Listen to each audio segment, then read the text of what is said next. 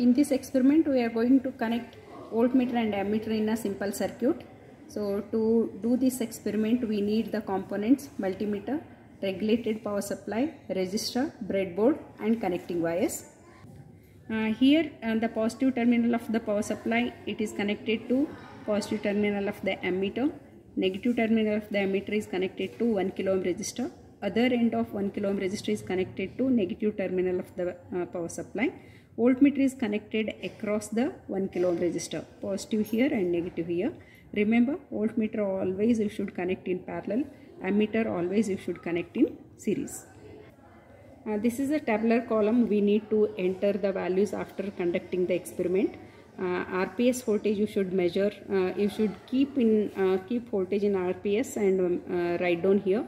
And the same voltage you measure from multimeter and write it here. And current reading you check it and write it in a tabular column. And theoretical value of current you should calculate using the formula I is equal to V by R.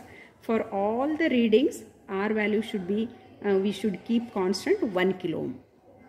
Before turning on the power supply, you should keep the current knob in maximum position. You should rotate in a clockwise direction and voltage knob in a minimum position. This is a, you must do this, follow this rule in order to protect our power supply. Voltage knob in a minimum and current knob in maximum position. After keeping this only, you should do the connection. Now we are making this multimeter as ammeter. Keep the knob in a 200 milliamps and the positive terminal of the ammeter should be connected to positive terminal of the battery. Positive terminal of the battery should be connected to positive terminal of the ammeter. She is doing now. Negative terminal of the ammeter should be connected to 1 kilo ohm resistor. Negative terminal of the ammeter, she is connected to 1 kilo ohm resistor. Other end of 1 kilo ohm resistor, it must be connected to negative terminal of the power supply. Now connection is over. So we kept the current knob in maximum position, voltage knob in minimum position. Now we will turn on the supply. Okay. Now we will keep the power supply voltage at 2 volts.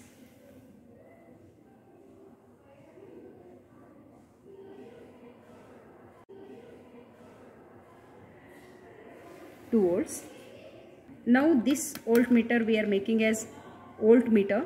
So we should keep this voltmeter in 20 volts DC mode. Voltage across the resistor is showing 2.03 volts. Voltage across resistor is 0.3 volts. Now we will measure the current.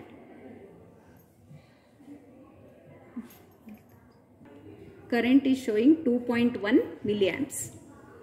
Voltage we measured 2.03 volts and current we got 2.1 milliamps. Now we will calculate the theoretical value. I is equal to V by R.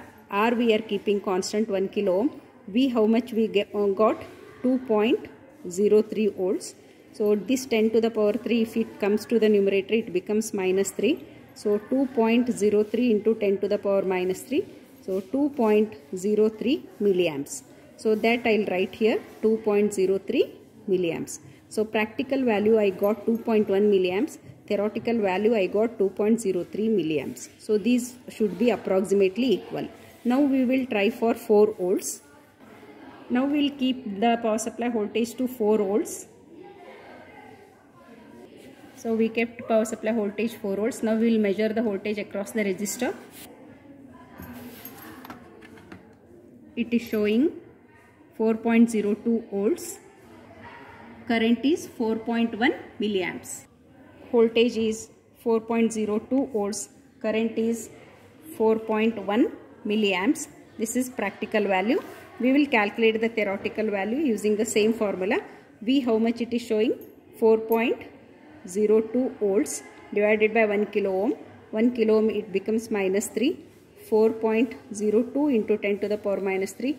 4.02 milliamps. So the practical value is 4.1 milliamps and theoretical value is 4.02 milliamps. In this way, you should continue to take the readings up to 10 volts, 6 volts, 8 volts and 10 volts.